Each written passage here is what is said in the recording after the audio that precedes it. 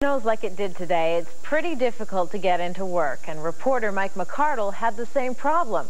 Now, here's his excuse. Boss, I'd like to have a word with you.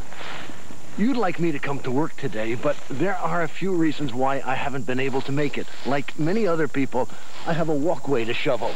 And let me just show you a few other things that need to be done. But first, we have to check with the retired Mountie neighbor to see if this much snow is really a big deal. Retired Mounties know everything.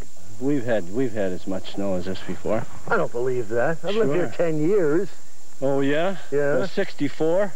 64 was a bigger year? I wasn't here in 64, but 75 was a pretty bad year, too. Holy mackerel, look at that. 17 inches. I don't know what that is in centimeters, but that's a lot of snow. Back to the neighbors, and it looks like there's not going to be any traffic on this street for a while. And there's neighbor Steve and his sons over the back fence, and we have a question for them. Would you go to work on a day like this? I have no idea. Because I don't go to work. Well, I wouldn't go to work on a day like this. I can see that. There are other things more important than working today, like feeding the birds. That's a bird feeder I made this morning. That's pretty nifty. Look at it. The birds are not coming to it, but you see, this is my wife's idea to put that up there to keep the snow out. And then put the seeds in there, but the birds are terrified of it. This is a day when things you remember all year long happen. Not a day for working. And it is a day when feeding birds is one of the most important jobs anyone can have, because when you feed birds, the whole world looks warmer. And who can go to work on such a balmy afternoon? Well, we were at work on a balmy afternoon, but yes. The Canucks weren't. I'd rather be home feeding the birds like McCardle was. Exactly. Yeah. The Canucks were snowed out. The Grizzlies tomorrow night play San Antonio. San Antonio was in Portland tonight, so they've got to get from Portland to here in time for the game, so hopefully everything will work out. Wow, okay. So it's weather permitting then, the game tomorrow? We'll know tomorrow morning, I'm sure. Okay, thanks very much, Bernie. And we are out of time. Thanks for watching NewsHour Final. Be careful on the roads. They are icy. Until tomorrow, good night.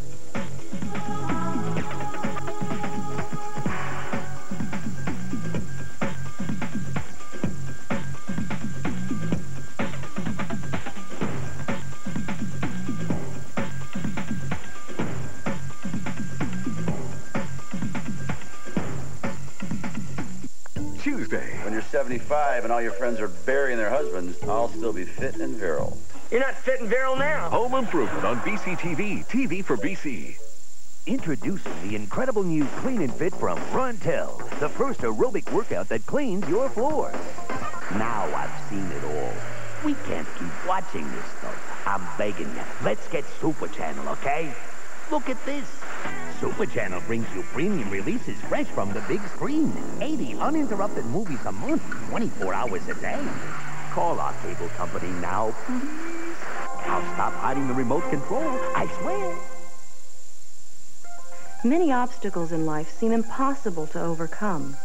However, through the supernatural powers of a psychic, the mysteries of life can be penetrated. Hi, I'm Bobby, and I'd like to talk to you about the quality of your life. Are you troubled with questions on marriage, health, or family? If so, our staff of psychic advisors can help you with your problems. They have that special ability to find the hidden meanings to the mysteries of life. For your own personal reading, dial 19. But still not great. As for the side roads, well, they're not plowed and won't be for some time. There are only a few snow plows in Victoria, and abandoned vehicles are making their jobs more difficult. And for those traveling by transit in Victoria, there are only 3 bus routes up and running this hour. The Victoria Airport, meantime, has been reopened after being closed for all of yesterday. Here in Vancouver, the transportation situation is a little better than in Victoria. As we mentioned earlier, buses are running, but there are delays. SkyTrain is also running, albeit sporadically. But for those people who ventured out in their vehicles this morning, it was another West Coast adventure, thanks to Mother Nature.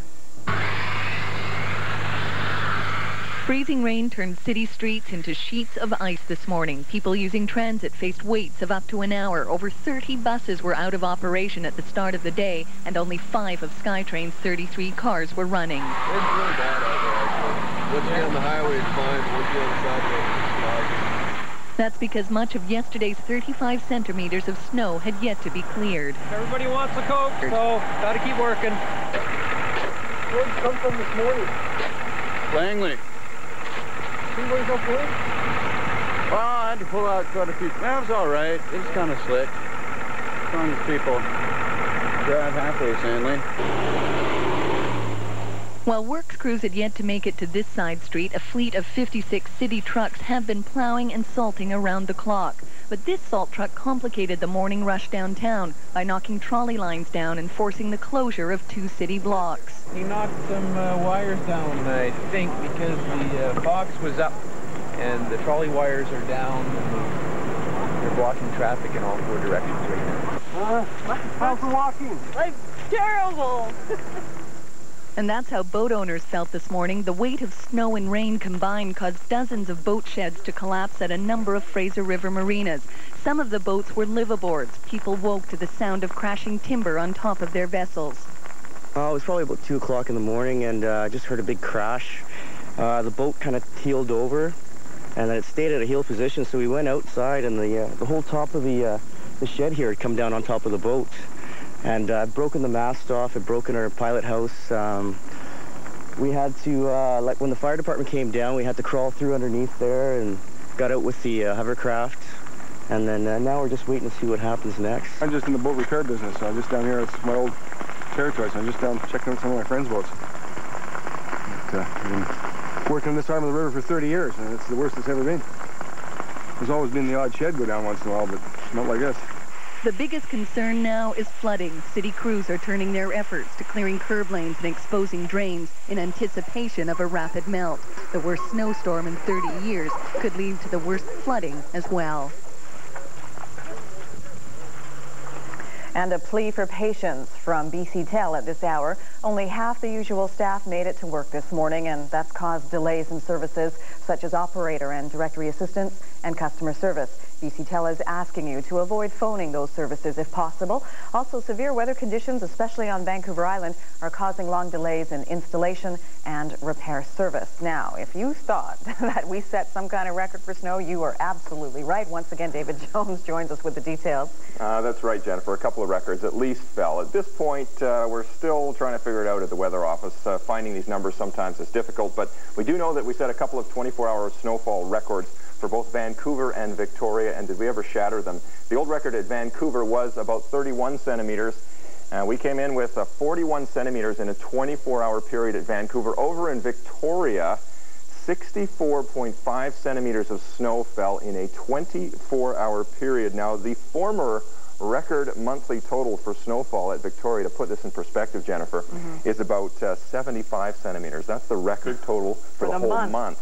Okay. And we saw 65 in 24 hours in Victoria. Amazing. It is. Amazing. And the worst part, of course, is the freezing rain, and the rain that's come on top of that. That's weighing everything down. The lines, hydro lines, trees are all getting very heavy and creating a lot of problems out there. Okay, David, we'll check back with you once again a little later. Right. Thank you. Washington State is also reeling from its recent storms. Conditions are so bad there. Washington Governor Mike Lowry has declared a disaster in 12 western counties, and he's activated the National Guard. Highways are shut down all over the state, and abandoned cars are scattered on roads as people give up on driving. Power lines are down. More than 130,000 homes and businesses are still without electricity. Trains are also stalled, and dozens of flights have been delayed at SeaTac Airport. It's looking much the same even farther south. Heavy rain, snow, and high winds have been pounding parts of Oregon for the past few days. Highways have been closed, and even trains are having trouble. Motorists are being told to stay off the roads unless absolutely necessary. Almost 30,000 people are without power in Portland alone, but conditions are expected to improve soon. Temperatures are warming up, although, of course, there is now the risk of flooding. Well, BC and the Pacific Northwest are not the only places getting some of the worst Mother Nature has to offer. A long spell of frigid winter weather in Europe has claimed dozens of lives. We'll have that story for you later on the Noon News Hour. Also coming up, health news, including what not to do to babies. We're back in a couple of minutes. presented by Bonus Points. Great Sony stuff or up to... Dipped to record lows of -35. More than 80 homeless people have frozen to death, and hundreds more are being treated for frostbite. The ice and snow have also caused chaos on roads and highways across the continent. Trains have been canceled, and flights from major airports are delayed. And although Italy is suffering from under unusually harsh waves of cold and snow, it's not yet known if the weather is responsible for a fatal train crash this morning. 4 people were killed and at least 15 others injured when 2 passenger trains collided northeast of Milan. Officials say the commuter trains were running on the same track when they crashed head-on. It's not known yet why the trains were on the same track or whether those who died were passengers or crew members. And a powerful bomb has torn through an express train in India, killing at least 40 people.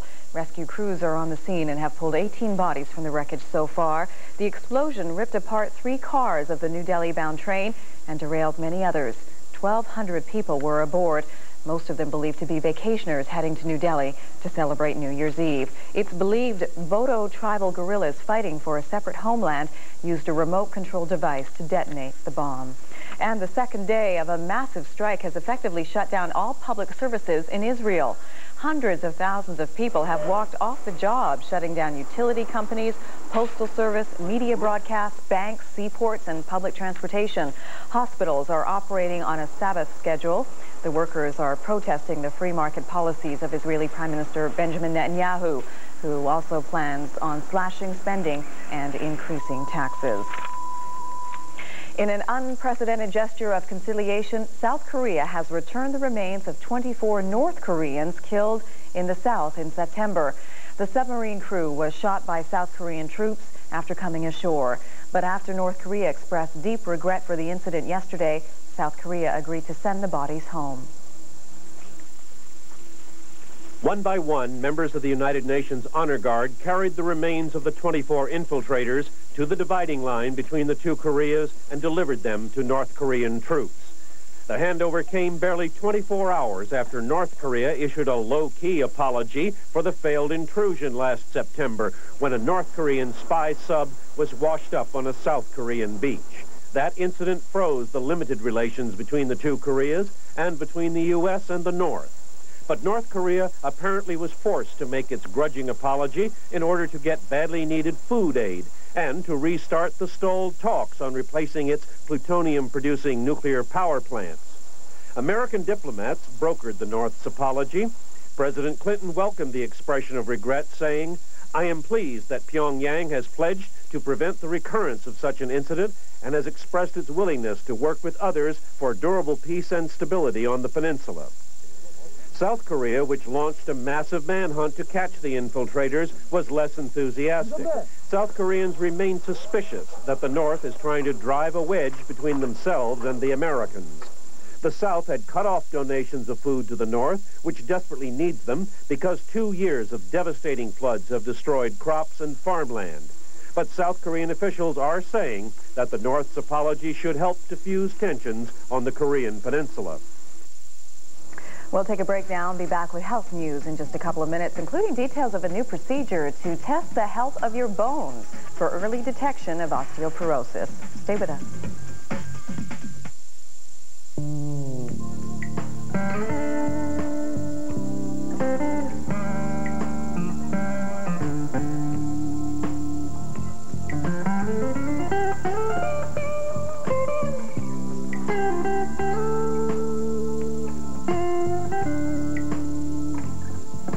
Guitar components, exquisitely crafted in British Columbia. The fine-grained Sitka spruce provided by Macmillan Flodell, making the most of a renewable resource. Natural ability can only take you so far. Equipment counts for a lot. I'm always checking out new ideas. You have to stay competitive. That's what I like about Pert Plus. Cleans and conditions in one step. No messing with 2 bottles. I get great results. No hassle, no fuss. Eventually, we all cross the finish. The winners just find a better way to get there. Pert Plus, great hair, no fuss. Another town, another show. Wake up on the bus, but that's life on the road. Though the morning is bright, still feels like last night. Mountain grown cold just to prove that a roam pulls me through. So wherever I roam, it always brings me home. The best part of waking up is Folgers in your cup. We're traveling BC with BC Hydro, taking a look at how Hydro's planning today to provide power for tomorrow. Here at 7 Mile, we're making improvements to provide more efficiency and more capacity. In the next 4 years, a fourth generating unit will add 25% more capacity for peak demand periods. That means the power will always be there when you need it. Resource Smart projects mean we get more out of existing facilities, and you get power for the future. BC Hydro, reliable services, resourceful people. Every year, the favorite at the church bake sale are Rosalind Wilson's Rice Krispie Squares. The pennies they earn help keep the church in good repair. This year, Rosalind has moved to a new parish. What better time for the introduction of Kellogg's ready-made Rice Krispie Squares? Kellogg's Rice Krispie Squares, now ready-made with the original recipe for the taste you know and love. They were from two different worlds. Why people lie. I don't lie. Born to be enemies. You know nothing about hate. Sit down. But sworn to be friends. He will kill you. No! Keeping the Promise. Drama for BC, Thursday. This segment is brought to you in part by TD Bank. We're here to help make it easier.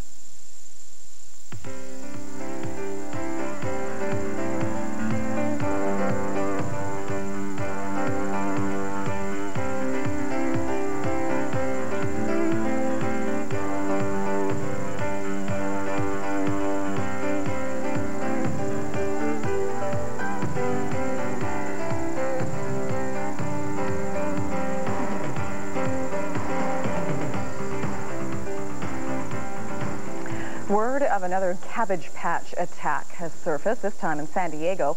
The Snack Time Kid doll is supposed to munch on plastic snacks like pretzels and celery. Instead, she consumes just about anything that can fit in her mouth, like little girls' hair. Susan Schurer of CBS News has the story. On the floor. That's all the stuff of it.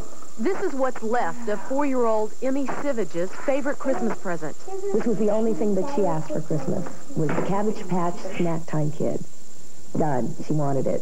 The Mattel doll comes with plastic snacks, like a French fry and celery. Normally, the food goes right into the doll's backpack, but this doll took a bite out of little Emmy. What did the doll do to your hair? Ate it. The piece of hair got into the doll's mouth and it started going up. It sounds funny at first, but her sister Macy and parents Gail and Scott Sivage weren't laughing. The face was so tight against the top of her head, pushed down like this, there was no way I could cut the hair. If you pulled on the doll, it only grabbed more, and it was pulling her hair away from her scalp. Where was it on your hair? Right here. Did it hurt? Mm-hmm. It was tight. At one point, Gail thought about calling 911. Scott was trying to take the doll apart as fast as he could. Which took about 15 or 20 minutes and 20 screws and a real sharp knife to cut the head back. The problem is the doll doesn't have an on and off switch. She runs on batteries and they come way deep down inside of her body. Once you get this out, you have to deal with the screw that keeps this lid on tight. This isn't the first snack attack by this doll. It took 30 minutes for an Indiana hairdresser to get the doll off of Sarah Stevens' head last week. Mattel says they've had fewer than 10 reported incidents, not counting Emmy's. Why'd she eat your hair? I don't know, because she wanted to eat it because she was hungry for hair. Emmy feels a little bit cheated by Santa Claus, and she has an after-Christmas request. What do you want? A Cabbage Patch that doesn't eat. Maybe an elf at the Mattel factory can take care of this one. Well, head trauma is the leading cause of death and just incredible, Jennifer. Amazing. Unbelievable. And, you know, I'm very concerned about the rainfall amounts that I'm seeing in the next couple of days from our numerical model. So I think everyone can help out a little bit by trying to unplug some of the drains on their streets. That is really going to help because there's a lot of rain in the forecast for the next couple of days. The mild air is moving in. We're still dealing with this system moving through the southern interior. It's snowing all through this area, and I just looked at Comox. They had 12 centimeters of snow in 1 hour from that system. Here's the radar. You can see that band moving through this morning, producing lots of rain and snow. It's snowing again up towards Whistler, and we've still got some showers across Vancouver Island moving in from the west, although around Victoria, it's not a bad day right now. There's a little bit of a break happening there. You can see it in the clouds here. Here's the main system that's moving through, and we're going to skip right past that. But on the satellite pictures, there is a lot of moisture coming in from the Pacific, and it looks like it's going to be one storm after another. Now, part of our problem is all this cold Arctic air sitting still in the southern interior. I had some reports of freezing rain towards Cranbrook, and it is snowing all through the southern interior, and it's going to get worse as all these systems from the Pacific move up over top of that Arctic moisture. Interesting temperatures, +5 down towards White Rock, and at the airport is 3 degrees. On the east side of the island, between 1 and 4, and look at Hope and out in the Fraser Valley. Agassiz is -4, and Hope is -10, so we've still got a big problem with snow and freezing rain in the inland valleys of the south coast. The next 30 hours then is going to look like this. One system after another coming at us from the southwest. All of these low-pressure systems are going to pack a fair amount of moisture, so there's going to be lots of rain. It might be heavy at times over the next couple of days around the inner south coast, which is not going to help the situation, and we're expecting some significant snowfalls in the southern interior. Our forecast for tomorrow, some snow in the southern interior between -13 and -14 when you wake up. Still cold and dry with a few clouds around up to the north, and on the north coast we've got flurries with still some Arctic outflow continuing to feel very, very cold up in there. Again, in the afternoon, snow continuing, highs to -6 on the coast, rising up to about 5 degrees, so it'll change over to rain, and we've got flurries and -3 up on the north coast. So around Vancouver then for tonight, we've got another system coming towards us. It looks like it'll be more in the way of rain, and there's still a risk of freezing rain in some areas close to Vancouver. We expect the low down to about 1, but I don't think the temperature is going to budge too much. Tomorrow, periods of rain. On Wednesday, periods of rain. On Thursday, periods of rain. And cooling off somewhat, it could be showers or flurries on Friday. If you need to know more, you can call the weather office. We're very busy right now. 1-900-565-5555. We'll do all we can to help you out in this very awful weather situation, Jennifer. So I think flooding is going to be the big problem over the next couple of days with all that snow on the ground. It's not very pleasant. Oh, I know you've been working around the clock, David. Thank you for that. You're welcome. We'll check back with you a little later. Still to come on today's Noon News Hour, ringing in the new year with a new calendar. And it appears anything goes for 1997. A bit worried driving down Harrison Avenue. At times, we're not sure how deep the water runs. At other times, the scenes are surreal. Burgerville, USA could change its name tonight to Burger Island, USA. And the signs on the road look like they're covered with a liquid form of Jell-O. The lights are on, but about 30 businesses are out of business. Meanwhile, dozens of residents are out of their homes. In the nearby town of Chehalis, much of the Chehalis Avenue apartments are covered with water up to the thigh. This is supposed to be the children's jungle gym and swing set. But if kids were playing tonight, parents would be more concerned about them drowning than falling off. Most tenants here evacuated. They were among the 40 people staying at a church, which the Red Cross turned into a shelter.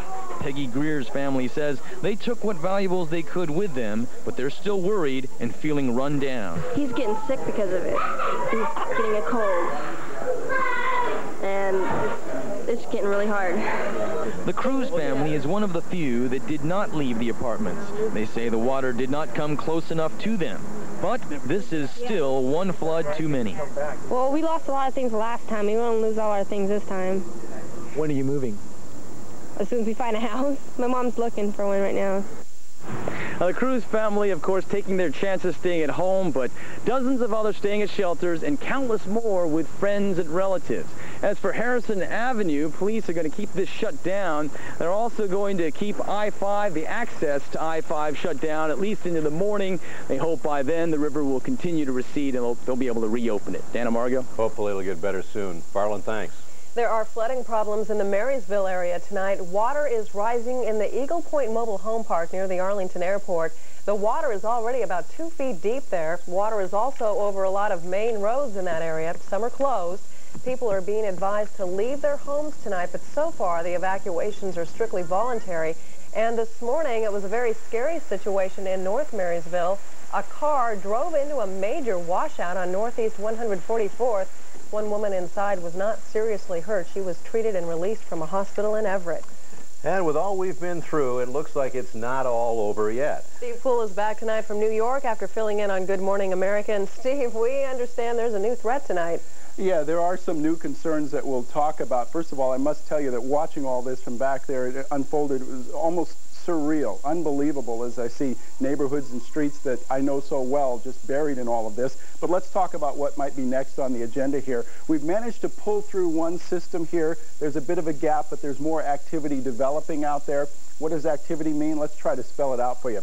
First of all, there's some lower pressure that's just off the coast here. That's going to start to track up off the Olympic Peninsula by tomorrow and tomorrow afternoon. With that, we get two elements. We get more rainfall, and that's going to help to continue to melt the snow, still put some pressure on the rivers, but what we're also watching is the development of some strong winds, and there are some high wind watches up. We'll detail those areas for you a little bit later in the show, but things are not quite over yet. We have a new concern, and that's the wind, and it's probably not going to be all that bad, but given what we've been through, it bears watching. I'll be back a little bit later on, Dan and Margot, give you the rest of the forecast, tell you about the mountain passes, too, and try to keep us working our way out of all this. You have our attention again, and welcome back, Steve. Thank you. Thanks. Tonight, it's clear there's plenty of cleanup left to do. KOMO's Lynn Espinosa joins us from an east side store where the repair work hasn't even started. No, since we were here 24 hours ago, the only thing Crossroads Mall has done is put up this barricade to make absolutely sure that no one gets very close to the Blockbuster music store, which was totally devastated. The problem for businesses like this is that structural engineers have to shore up the building before owners can even figure out how much they've lost, and here you can see it's a lot. We took a tour around Western Washington, and you'll see plenty of people have lost plenty. As the roof comes up at the Edmonds Marina, it reveals an ugly truth. Hundreds of broken or sunken treasures, boats worth millions of dollars combined. About 50 miles to the south, a business district scrambles to save itself, not from the storm, but from its watery aftermath. North, a Bellingham auto service store demolished. Cars brought here to be fixed need now to be fixed more. The scramble is on to make things right. I told the boss, hey, get people back to work by seniority and need. I can take time off, I can collect unemployment. For the first time, we see inside Totem Lake Mall. A collapsed roof above one store will have a lasting impact on others. Structural damage, water damage. Total damage at an Everett furniture store. It started with a hole in the roof. Then the walls caved in. We may be done with walking in the slop and snow for a while, but it'll be weeks before it's clear how much has been lost. So many of the boat owners, car owners, business owners are insured. That's what makes situations like this for Blockbuster Music so frustrating, because until they get this building shored up, they can't get that insurance money. And of course, that is crucial to them right now. Well, that's quite a sight right there. Some of the other amazing video we saw is those marina roofs collapsing on boats. Whose insurance covers what in all this? We've seen an awful lot of them.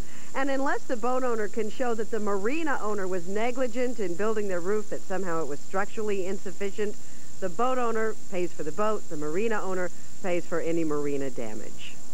Thank you, Lynn. Some people in Mukilteo aren't just cleaning up, they are still digging out. 3 huge mudslides hit several homes underneath a bluff. In each case, a chunk of the hillside broke loose, smashing into homes below. An elderly woman was trapped behind one slide, and firefighters had to rescue her. They put her on a gurney to carry her across the mud. How are you feeling? Oh, fine. It sounded like a round from an 8-inch gun landing. It sounded like an artillery projectile.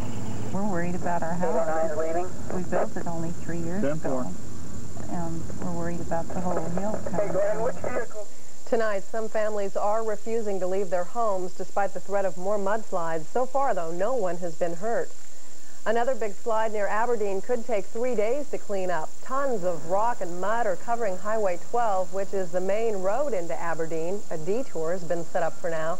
That's not the only problem in Grays Harbor County. The Chehalis River is out of its banks tonight, spilling over onto farmland and roads and threatening some homes. 20,000 sandbags have been sent to the county for homeowners to help repair them.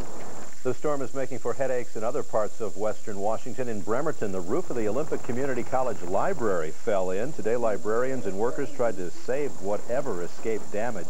Many valuable books were not damaged, but the college's TV studio is a mess and water is dripping just about everywhere. A Pierce County transit bus toppled over on Interstate 5 today. It was headed from Seattle to Tacoma. No passengers were on board. The driver is okay. And a bit of good news for North End commuters. The state tells us the Interstate 5 express lanes should be reopened for tomorrow's commute. Well, nothing gives you an idea about how widespread all this storm damage really is like a look from the air. Air 4 captured the scenes from all around our area earlier today. We've been showing you the collapsing boat shelters at the Edmonds Marina. Here's how widespread the damage is. 17, all but 2 of the shelters collapsed. Nearly 300 boats sank. The damage here will run into the millions. In Federal Way, people are evacuated from their homes in one subdivision. On their way out, they cruised by boat past their neighbors' trucks and cars. 2 rivers are out of their banks south of Puget Sound. Near Centralia, the Chehalis and the Skookumchuck are flooding farmland. A shelter has been set up in Chehalis for families forced to leave their homes. Millions of gallons of water from melted snow and rain are pouring over Snoqualmie Falls. It makes for quite an impressive sight. Here's more information on this week of rough weather we have just had. The deaths of 7 people are now blamed on the storms in our state, mostly from traffic accidents and falling branches. We're getting our first damage estimates ranging from $125 to $250 million in Washington, Oregon, and Northern California. And 15 counties are now under a state of emergency. King, Snohomish, Skagit, Whatcom, Island, San Juan, Clallam, Mason, Kitsap, Thurston, Pierce, Cowlitz, and 3 new counties, Grays Harbor, Lewis, and Jefferson. KOMO News 4 will bring you continuing coverage as we face new storm threats. Steve Poole is back with a full forecast around 11:18, and we'll have the latest on what to expect for your New Year's Eve tomorrow on KOMO News 4 at 5 and 6 a.m. Plenty of trouble down along the Columbia River, too. All the rain and melting snow isn't helping the situation along the Washington-Oregon border. Just take a look at these pictures of the Columbia near the Bonneville Dam. The water level's high and likely to rise even higher with more rain forecast to the south. The river looks like it's starting to flow over its banks in some places. Interstate 84, the main highway along the river on the Oregon side, is closed because of slides between Troutdale and Hood River. The trouble stretches all the way into Idaho tonight. A 6-foot snowdrift smashed through the roof of the auditorium at the Sandpoint High School. There's a 30 by 40-foot hole in the roof. This is what it looks like from the inside. Luckily, no one was inside at the time, though a band practice in the gym had just been canceled. Problems, too, tonight in California, especially for a family in Pacifica near San Francisco. Their house is perched on the edge of an unstable bluff. The house was condemned last week after its deck collapsed under the weight of rain. So the Red Cross is helping out the family, who hope something can be done to save what's left. In the wine country, people are filling sandbags. The Napa River is expected to hit flood stage sometime tonight, followed by the Russian River tomorrow. 3 local hikers are missing. A search for them will resume first thing in the morning. On the weather that we're kind of shell-shocked. Yeah, I know. And folks, we should point out that, and I'm going to tell everybody, can we go back to this shot here? We're going to tell everybody what we did here. Well, I'll tell you in just a sec. What Dan did before I left is he said, hey, Steve, maybe when you go, we're going to have like a big snowstorm with really cold weather and everything. It'll be just awful, you know. And you said you didn't really see it. And you left a few days before this happened. And I said, oh, no, it's going to happen. We're going to get blasted. Yeah, and I said, oh, Dan, come on. And Steve, guess what? I haven't told anybody this. Well, I'm going to tell everybody. Yeah, you know, it's one of those things. And I must admit to a great deal of frustration sitting back there watching all this unfold and not being able to be here to help get us through it. But let's pick up where I left off, all right? Okay, what's going on outside right now? We have cloudy skies and just a little bit of rain around, 46 degrees, south wind at 12. 2930 with the barometer falling, and we've got just a 0.4 of an inch of rain in the rain gauge, continuing to melt all of that snow. It's just incredible to look at. 50 for the high today, 39 the low, above normal for our temperature, so that continues that process. You can see on the radar here, we still have some rain around, a lot of it to the north, some moving in from the south. As we continue throughout the evening, it will be kind of rain on again, off again. And as we get into tomorrow, that will continue even more so, and we'll add the element of some wind as well. But that's our story for tonight, just pretty much rain showers for most folks, continuing to melt the snow. Overnight low temperatures will be in the upper 30s to the low 40s, so everyone stays above freezing tonight. None of the worries about freezing roadways or anything like that. Obviously, still a lot of slush around, so be careful if you're out and about. This is what it looks like on a satellite image here, and we cast our eyes out to the next system, which is right about here. What's going to happen with that is as it comes on in here, it will continue to move up to the north of us just slightly. And when you have that kind of pattern, what it tends to do is it tends to increase the chance that you're going to get stronger winds along with the rain. So that's our story. Wind on the coast especially, but everyone will get a little breezy here. 50 in Olympia, 52 in Chehalis, 49 in Longview for tomorrow. And over on the coast, there's already a high wind watch in effect, which means it's not happening yet, but we have to pay attention. A warning means it's just about to happen or fairly imminent. 51 in Hoquiam, 54 in Long Beach, and 49 in Forks. Now, central Puget Sound Basin, high temperatures will actually be pretty mild. We're talking upper 40s and into the low 50s. And then later on in the afternoon, that wind starts to become more and more of a factor. We have to watch. Obviously, there's a real moist ground here, so the possibility of some trees down with the wind also exists. 48 in Port Angeles tomorrow. We give you 45 in Victoria and 47 in Oak Harbor. Let's jump east of the mountains and travel through the mountain passes. I checked each one of them. The majors all temporarily closed and will be until further notice. We'll let you know when that begins to change. And east of the Cascades, the moisture arrives over there. It's primarily in the form of rain, although some freezing rain, and as you can see, the temperatures remain cold. 26 in Omak, 30 in Moses Lake tomorrow, 47 in the Tri-Cities. We've got rain at times tonight, then 40 to 45 degrees by tomorrow. Showers and kind of breezy, 35 to 40. That's your morning. And then in the afternoon, it looks like we'll just continue to increase the rain and the wind with temperatures upper 40s and into the low 50s. Rainy, windy, and on the mild side, near 50 then, let's call it that. We'll give you 51 on Wednesday. Thursday's high 44 degrees. And then Friday, we cool off a bit, high of 41, low of 34 degrees. Nothing huge out there after that I can see at this point. So also I want to say just a special note to Todd Johnson, who did just incredible work while I was away. I know that he, and of course Tom McCarthy, had to shoulder a huge load, and I'm feeling a little guilty about that, guys, but tremendous job. They put in a lot of hours. They really did. Kudos to them. They're home getting some sleep right now. You're back. The government has made its decision on what many are calling a dangerous doll. Still ahead on KOMO News 4, its official response to complaints this doll threatens the safety of children. And check out this new idea for smashing stress. Start the year off right at Circuit City's New Year's sale. You'll save on the best names in audio, video, computers, appliances. From Creston to Yak. However, as is the case in all roads in southern BC tonight, there are extremely slippery sections due to the freezing rain. Government workers in the Fraser Valley and Victoria are being asked to take another day off. The provincial emergency program is recommending that government workers stay home to reduce traffic so that roads can be available for clearing and emergency use.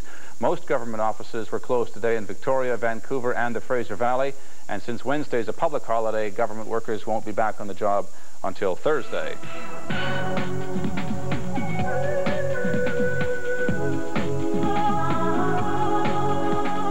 Now to some of the damage left by the worst storm to hit BC in 75 years.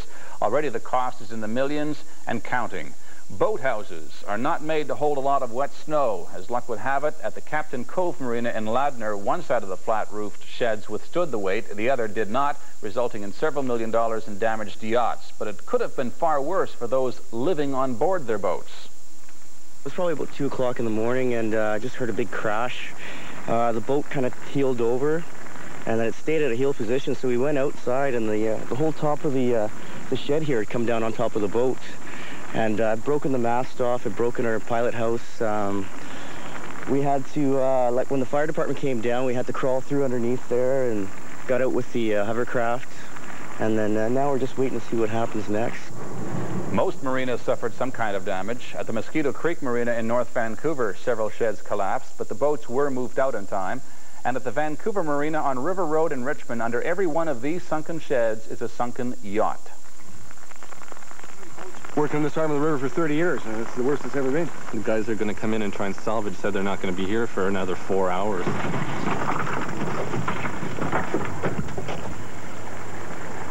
Been like that all night? All night. Started at 11 and just went bang all the way down. And hit at least as hard were marinas in the Victoria area. It's still far too early to estimate the cost of damage. This roof collapsed just before the North Kamloops strip mall opened this morning, crashing in on a vacant store. The rest of the mall remained closed as a precaution. 12 centimeters of snow on top of a layer of ice is thought to have caused the roof to collapse. And in Burnaby, the carport outside of an apartment building collapsed this afternoon. About 10 cars were damaged, but luckily no one was underneath when the garage came down. And if you have any energy left to lift another shovel of snow, you might consider what's above you as well as what's at your feet. What about your roof? Is it safe, or should you get up there and clear some of the snow off? We talked to the manager of Vancouver's building inspection branch today. Well, the first thing is don't put yourself at risk. The second thing is if you have a flat roof that's accessible, you can get up and clear the drains. That's the big thing, to let the water, get off the roof and get away. The third thing is if you have a flat roof, to get up there and basically shovel the snow off the roof. But if it's a pitched roof or difficult getting it to? If it's a pitched roof, then basically I would basically leave it alone. There was a suggestion of throwing ropes over it, but then if you pull the rope both ways, you're liable to put yourself at the risk of the falling snow. And some of that snow is getting heavy up on the top. Have there been any structural damages that you've heard because of snow and rain? We have not heard of any collapses in the city of Vancouver from any of the buildings. So really it's something to be aware of, but don't put yourself at risk to clear your roof. That's correct. Don't put yourself at risk. That would be our prime concern, is don't put yourself at risk. We'll take a short break and be back with a heartwarming story that unfolded in one of the coldest nights of the year. It happened in BC's Fraser Valley when dozens of motorists found themselves stranded on the road to nowhere. So I pull into this gas station. Classic oversqueeze. What? And while all of the missing have now been accounted for, hundreds of people went nowhere for the longest of time. Lynn Collier reports. From the air, the Fraser Valley looks like a winter wonderland. But when you look closer, evidence of this weekend's harrowing snowstorm litter the roads. High winds and blowing snow stranded hundreds of motorists. Some were stuck in their cars for as long as 17 hours until rescuers could reach them. Then they were led in small groups to nearby farmhouses. Just remember the first woman that came in, she looked like she was just about to curl up, and I don't know what. She was just, it was so, just had ice on her face, and just was, oh, the poor lady, I felt so bad for her, but we got some food into her. And 27-year-old Cheryl Tolsma didn't think she'd be entertaining 89 people over the weekend, but when the storm hit, she opened her heart and her house. We had no idea, because when the police officer, Doug Wilding, when he came to our door, he had said, probably around 50 people will be coming. And we thought, okay, we'll just deal with that. And but they just kept coming and coming and coming. The only way to get to the stranded travelers was by train. Southern BC Railway shuttled them in to a point where a bus could pick them up. We didn't know what was going to happen. We thought we might have to spend the night in the bus. And then, sort of out of nowhere, this guy pulls up in a tractor, and turns out his name is Carl, and he let us stay at his farmhouse, and it was, I guess we were saved at that point. They were really great people. I don't know how they did it.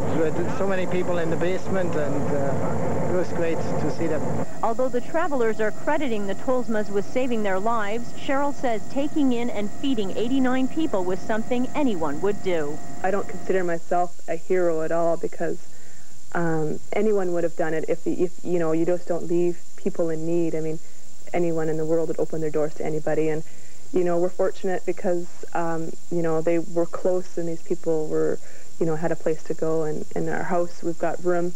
I mean, hey, we held 100 people here, so it was no big deal. I'm not no hero at all. Freezing rain warnings are still in effect right across the lower third of BC, while Arctic outflow warnings continue for the lower Fraser Valley and the north and central coasts. A warm Pacific airflow from the southwest is starting to chip away at the Arctic air mass dominating the province. Snowfalls across the southern interior should taper off by the morning, leaving 5 to 10 centimeter accumulations. Widespread snow is in the forecast again, though, on New Year's Day. Expect cloudy periods and high wind chills over most of the north. Central regions will end the year with flurries or light snow. Further south, it'll be sunny, cloudy with some lingering flurries, and the Okanagan Valley could see sunny breaks. And mild daytime temperatures are expected, especially in the Kootenays, with Cranbrook nearing -1, although it's not likely to be better than about -10 in the Columbias. The lower mainland is in for a very mild and wet New Year's Eve and New Year's Day. Snow does remain a possibility at higher elevations, though, and in eastern sections of the Fraser Valley. Bernie Pascal is warming up his vocal cords for SportsCenter, which is next. And later on News Hour Final, how 3 other great voices warmed up tonight at BC Place Stadium. Saturday on Money Talks. If you want to know what's in store in 1997, watch us this week, because we've got Dr. Tomorrow, Frank Ogden, we've got Harry Dent. When the first slide hit, I could hear it. It was a great big rumble. It was incredible. And then looking outside, out the front door, then I saw the next door neighbor's cabin, and it was, of course, in the water. 3 cabins have been ripped from their foundations, destroying them and what's inside. The little things start adding up. Okay, we'll get it fixed. Oh, no. Sometimes devastation can't be measured. It's overpowering. That's why salvaging the little things, the things that matter, can sometimes mean so much. And with that situation still developing, we have a live camera there. We hope to get a live report from that location a little bit later in this newscast. Back here in Seattle, yet more trouble. One West Seattle neighborhood is hoping the rain will stop in time to save their homes. KOMO's Emily Langley has their story. For some residents here, it started with doors that wouldn't open. For others, it was strange noises in the night. We'd heard some popping through the night, but no sudden movements. Nick Marisich's home has been moved about 2 inches by the wet, unstable hillside behind it. He and his family will have to evacuate. The road on the hillside above tells the tale. A 2-inch crack has developed in the pavement, and it is growing. 7 houses have been evacuated. We need to determine which houses are really in danger and which ones we can let people back into. A backhoe was brought in to find the gas main shut off. Fire crews say there is little they can do when the ground is so saturated. This is referred to as Spring Hill, and there's a number of areas here that have shown a good amount of water coming out of it. Neighbors who've been fighting construction of more houses on the hill above say today's events should send a message to the city. Clearly what has happened today proves that this hill is unstable and there should be no more development in this area. City officials insist the proposed development wouldn't have any impact on the slide area. But the city's assurances are little comfort for residents here who are just hoping this hillside will dry out without sending homes or mud sliding down the hill. Emily Langley, KOMO News 4, West Seattle. Right now, 3 houses remain evacuated in that area of West Seattle. Let's check in now with Steve Poole, who's back with us tonight. Steve, as we welcome you back, we just look at storm after storm. We're hoping that maybe you have some good news for us. Well, I'm hoping the new year will bring something in the way of new weather to help us get out of all this. But in the meantime, as we wrap up the year, we bring in yet one more storm. And here's what it looks like as it moves ever closer to the coast. You saw the live pictures from Long Beach and over near Hoquiam there just a little bit ago. This is all being caused by some fairly strong low pressure that's going to track just to the north over Vancouver Island. Now that's going to kick off some very strong winds. They're already happening along the coast, and also inland you will feel this a little bit. But let me be more specific about where you will get what. If you're along the coast, boy, 50 to 80 miles per hour tonight. The northwest interior 40 to 70, and there are high wind warnings up as a result. Central Puget Sound Basin 15 to 35, which means if you're going out tonight, you should be prepared for rain and wind, although not as strong as on the coast and elsewhere. You will definitely feel it. So let's talk about what's next for you. First of all, it's already strong on the coast, but the winds will move inland overnight. The second thing we look at is the heavy rain. That will continue until tomorrow evening and then just start to taper off. Not steady, on and off, but heavy at times. And then the drying trend finally gets underway by Friday. Now, Dan, a little bit later on, we're going to come back. We'll talk about the mountain passes, talk about the rivers. Within the last 10 minutes, we've had some flood warnings put up as well. So there's more to do, and we'll do that for you in a few minutes. Yeah, that drying trend can't come soon enough. Thanks, Steve. Right. Well, since the winds will hit the coast first and could be the strongest there, we've sent KOMO's Keith Eldridge to Ocean Shores. Keith, what's it like there right now? Well, Steve, talk about a drying trend. We haven't seen it here. Folks along the coast are ringing in the new year, ringing wet. We've already had 2.5 inches of rain just since noon. That's about an inch of rain, every 2 hours, so a half inch every hour. That's really building up around here, and so are the winds. The high winds predicted for later this evening have already arrived here. At this point, the winds we've clocked are just over 30 miles an hour, and they're starting now to really come in strong. So if you take a look at the coastline, the ocean, real beautiful today as waves come crashing in from the Pacific coast, and the Pacific Ocean really having a fury as these winds really pick up. Maybe even some of the waterfowl are normally used to this weather really don't like today. It's really getting miserable out here. As we look around the town of Ocean Shores, everything's buttoned down fairly well. The folks here are used to high winds and heavy rains, but just talked to the Ocean Shores police, and they said they've not seen this much water this quick, and mixed with the high winds is really going to cause problems. Also causing problems in Grays Harbor County with their mudslide. Now, this mudslide occurred on Sunday afternoon after all that snow melted and caused real problems with all the mud and debris coming down the hillside on Highway 12. That's just outside the town of Aberdeen. It's the main road coming in from Olympia to the town of Aberdeen. It's been closed, all 4 lanes blocked off. About 1 o'clock this afternoon, they managed to dig a hole, 1 lane for emergency traffic only. So if there's a life-threatening situation, they can get at least an ambulance through there. But it may be Thursday or even Friday before they can open up that main road. There is a detour around, so the folks aren't limited at this point to getting in and out of Aberdeen, though the detour is a concern right now because of high water along the Chehalis River. The high tide expected about 10 o'clock tonight here on the Pacific Ocean, and that's when the real concern for the high water, for the Chehalis River, the Satsep River, and also the folks here along the coast. With the high wind still coming in about 8 o'clock tonight, it's going to be a long and eventful New Year's Eve for the folks here on the Pacific Ocean. Dan, Margot. Yeah, it looks like those gusts are picking up. We'll check back with you, Keith, in just a little bit. Well, we've seen so many pictures over the last several days. The pictures themselves speak volumes. Just looking at Keith and his hood blowing in the wind, you can tell what's happening out there and what might be headed our way. Now here's the latest on the mountain passes closed by our stormy weather. Some good news here. 1 pass has reopened tonight, and that is White Pass on Highway 12. Temperatures rose above freezing, and that's brought on passable conditions. But Stevens Pass and Snoqualmie Pass are still closed, which has meant no end of frustration for people trying to cross the Cascades. Another avalanche on Snoqualmie means the pass could be closed another 3 days. It's been tough for those already waiting days to cross. KOMO's April Zepeda joins us right now along I-90 and explains why. April, what's happening up there now? Well, people are just waiting, and it's especially hard for those on the other side. Case in point, Yakima hasn't received any mail from Seattle because the trucks can't cross. All the traffic that you see here, which is not a lot, is coming from basically North Bend, nowhere near or nowhere east from that. And this is normally a very busy on-ramp, and now with caution, I can practically walk down the middle of it.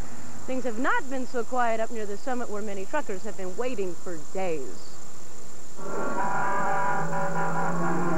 The boredom is written all over their faces. Truckers have been trapped at the Edgewick truck stop since Snoqualmie Pass closed 3 days ago, and they are desperate for other ways to get to the east side of the mountains. But we can go up 97, though, right? Now it's just getting out of Washington or getting to the other side of the mountain. As temperatures warm in the mountains, avalanches continue to keep I-90 closed. Now truckers are hearing they may need to wait until Friday to cross Snoqualmie Pass. Because we don't get paid if we sit. You know, we get paid by the mile. So sitting, we don't make any money.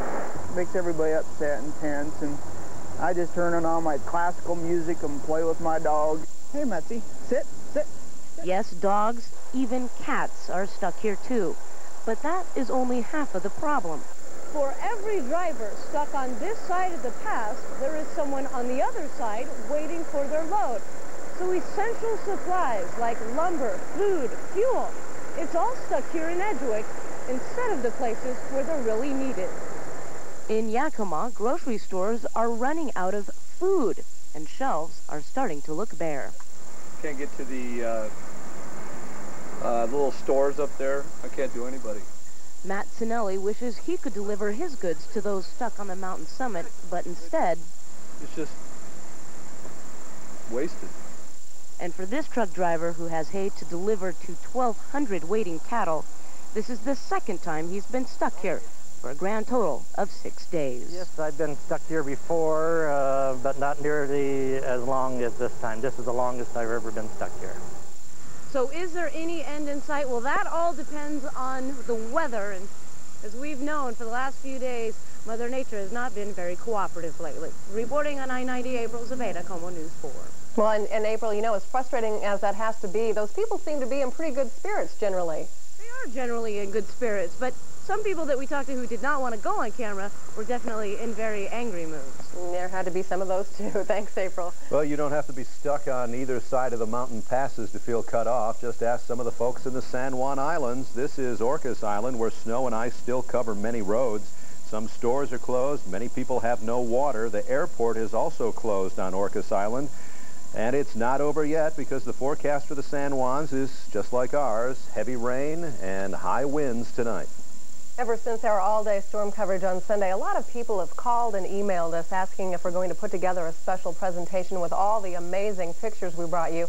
Because of the demand, we've decided that we will. We're going to show it twice, so we'd like to invite you to set your VCR for our 1-hour commercial-free special on a storm to remember. We'll show it from 5 to 6 o'clock in the morning this Saturday, January 4th, and then from 4 till 5 o'clock in the morning this Sunday, January 5th. So again, set your VCR. It's the storm special you asked us to put together. Well, we have just 6 hours and about 46 minutes left of the year, 1996. But 1997 has already arrived in other parts of the world.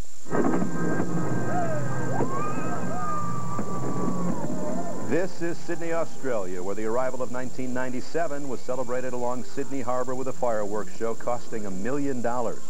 In Hong Kong, 1997 brings not just a new year, but a new way of life. The British colony becomes a part of communist China on July 1st. And in Rome, Pope John Paul II celebrated New Year's Eve Mass at the Vatican as he said goodbye to 1996 with a traditional service of prayer and song. He focused on the new millennium. The Pope called on the faithful to get ready spiritually and culturally for the year 2000. When the new year arrives here, you'll see the biggest celebration of all right here. Fireworks like these from the Space Needle live here on Como TV4. We'll look ahead to the big show just after 5:45. First, the story bound to make you think twice about going overboard tonight. These signs are part of it, but kind of... The rain and warmer temperatures have improved conditions on our roads, and finally, Vancouver is no longer cut off from the interior. For the first time since the weekend blizzard, traffic is moving along Highway 1 between Abbotsford and Chilliwack. These pictures were taken shortly after the highway was reopened today. The route is extremely slippery, though, and drivers are urged to use caution. The Trans-Canada is not completely open, though. There are still road closures in effect from Chilliwack to Hope and from Hope to Lytton. And east of Golden, Highway 1 is closed due to the avalanche hazard. Also, the Hope-Princeton Highway is still closed between Hope and Princeton. The Fraser Valley had the worst of the snow and now is preparing for the worst of the flooding. Gabrielle Vito is live in Abbotsford tonight. Gabrielle, what's the latest? Well, it is raining very heavily in the Fraser Valley tonight, Mike. There is a heavy rainfall warning in effect for the greater Vancouver area tonight and a freezing rainfall warning for the folks out here in Abbotsford and Chilliwack. Now, tonight in Chilliwack, an emergency flood center is being set up, but we're being told by provincial emergency people that so far no flooding has been reported. But with the warmer temperatures and all the rain, residents out here are now dealing with heavy, wet snow. And that is causing roof cave-ins. The situation today at a local dairy farm created a disaster. What we'll do is we'll slide a piece of plywood under it. Now we'll keep it skid along the plywood too. Big ball. A little more. There we go. Put it down. There we go. Yep. A piece of plywood had to make do as a stretcher for the injured dairy cows. About 24 of them were trapped when part of this barn roof collapsed.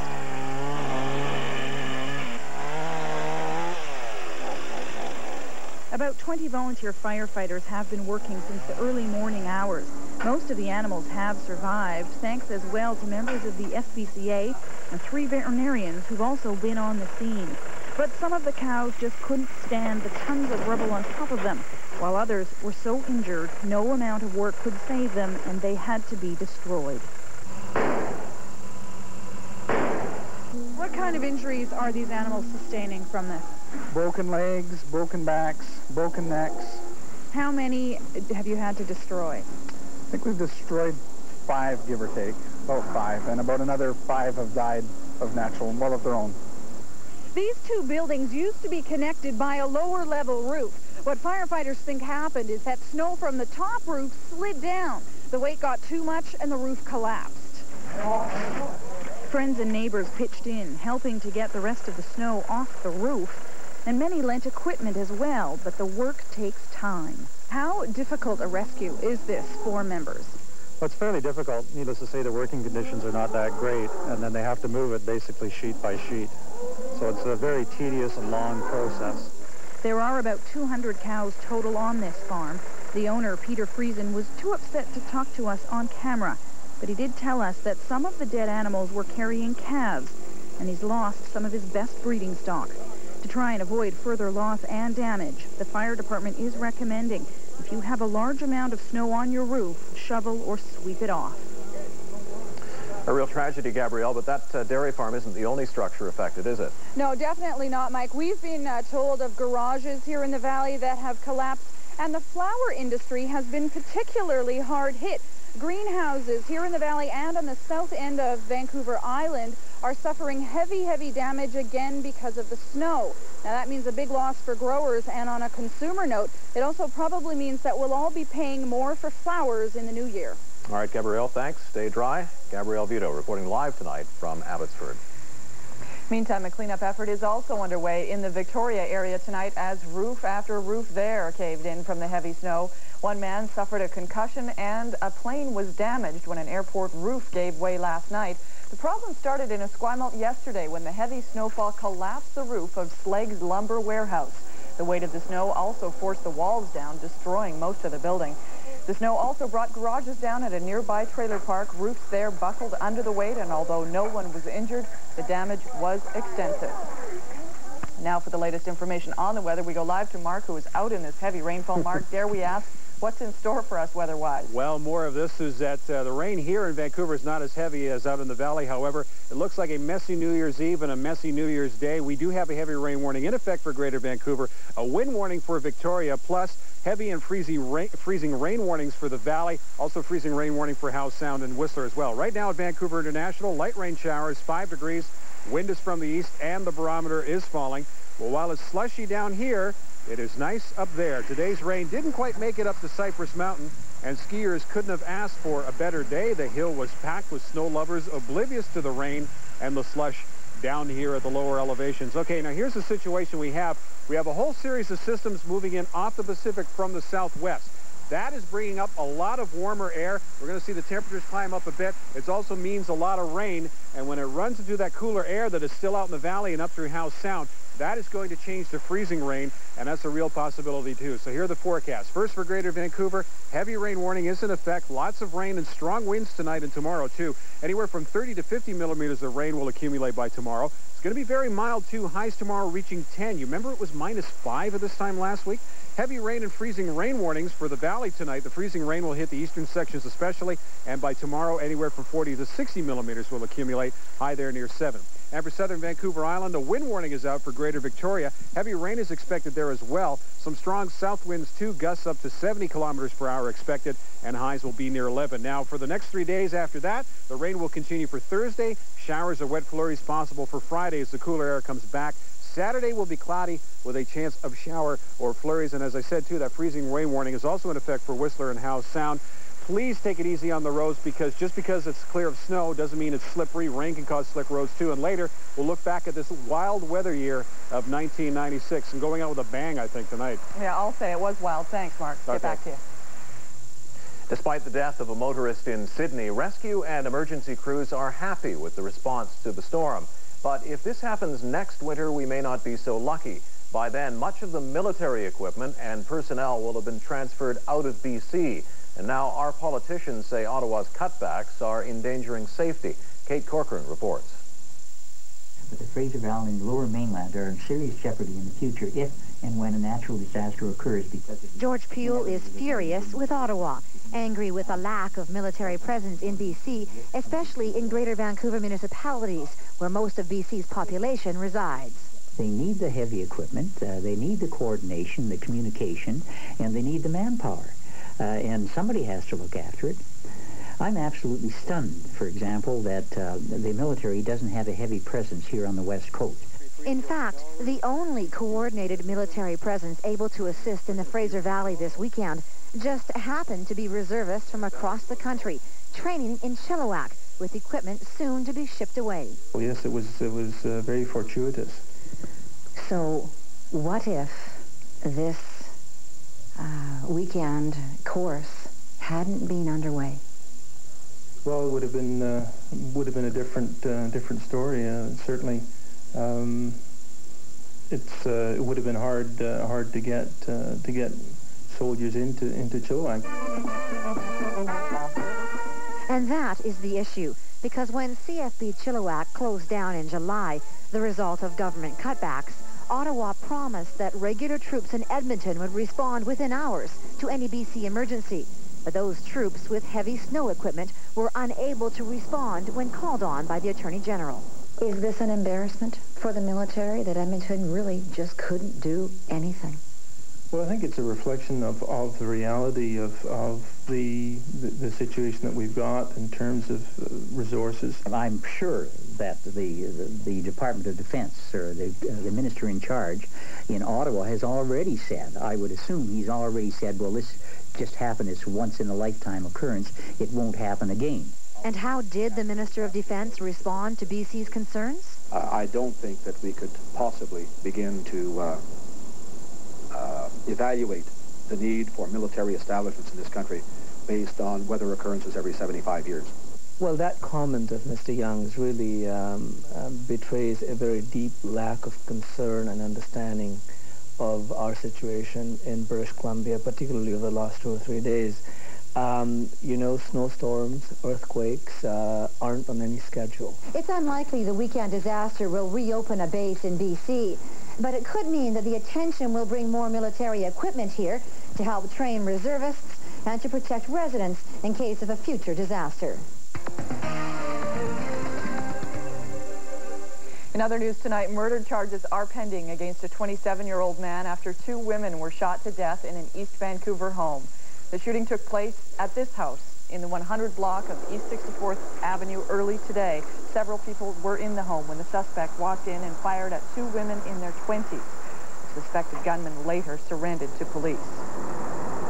He was taken into custody. We're holding him, and we'll probably be talking to him later on today. We have seized a handgun and a car the man was driving, and we expect to lay charges of murder sometime this afternoon.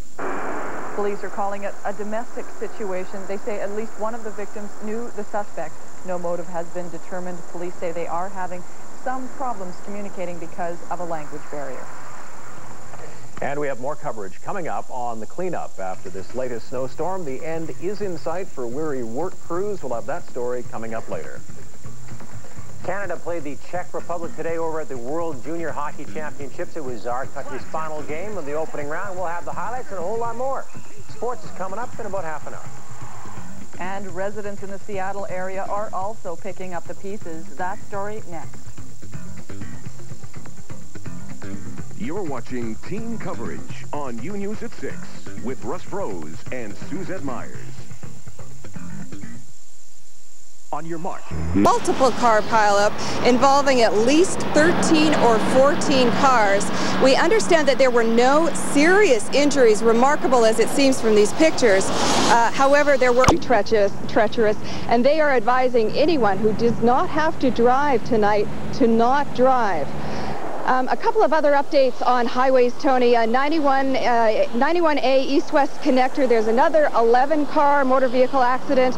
At the Cape Horn interchange, another 11-car motor vehicle accident. And of course, things are still especially bad between Chilliwack and Abbotsford, particularly in the Lickman Road and Yale areas.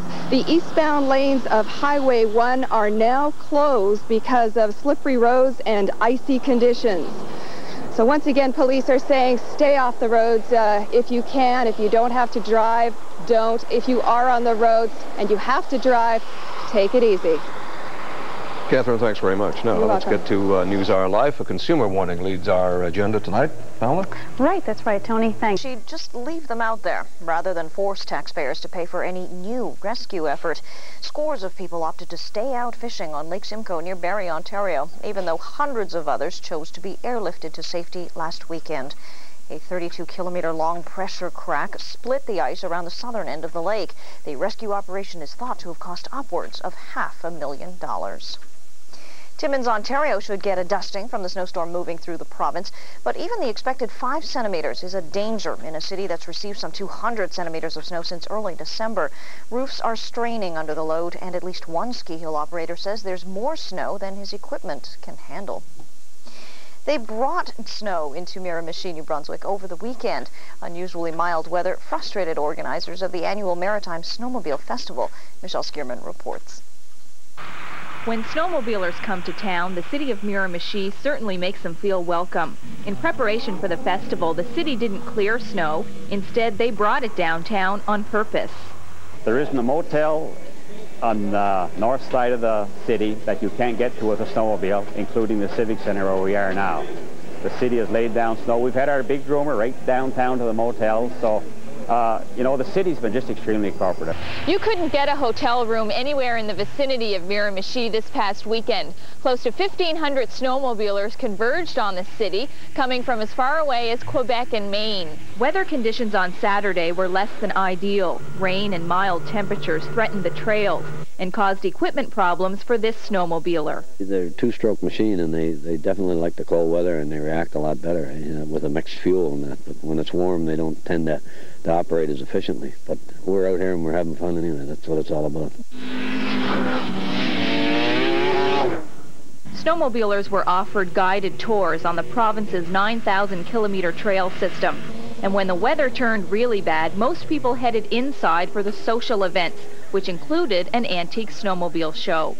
Michelle Skierman, Earthwatch News, Miramichi, New Brunswick. Travelers next. This traveler's forecast is brought to you by CarStar. CarStar without any hassle. CarStar, where Canada goes for quality collision repair. CarStar, where Canada goes for quality collision repair.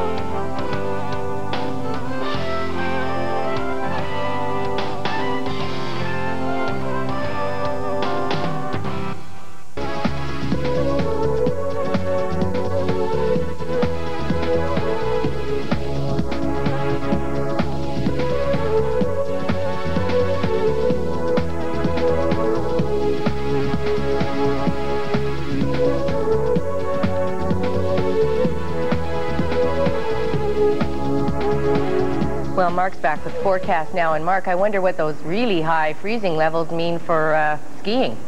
Well, yeah, not great skiing right now. I think Whistler Blackcomb might have picked up a fair bit of snow right at the very top. Of course, the mountains go up a long way there, but North Shore Mountains and through the southern interior, it's been rain on the mountains, so not great. Yeah. You know, in our ski forecast, we should have indicated dropping freezing levels for tomorrow, so there is some good news. Yeah, yeah, they're way sky high today, but dropping substantially by tomorrow, especially the south coast, yeah, even the southern interior. So there is some good news on the horizon. Deborah, what hasn't been stressed yet, and I just want to mention this, is actually Environment Canada very accurately predicted this heavy rainfall event, so just had to get that in. Had to get that in, yeah. We've taken a bit of heat lately, but it was right on the snow you have a little trouble with. Snow's a bit tough this year. There's always next year, and we're going to work on that, but it was well done by Environment Canada.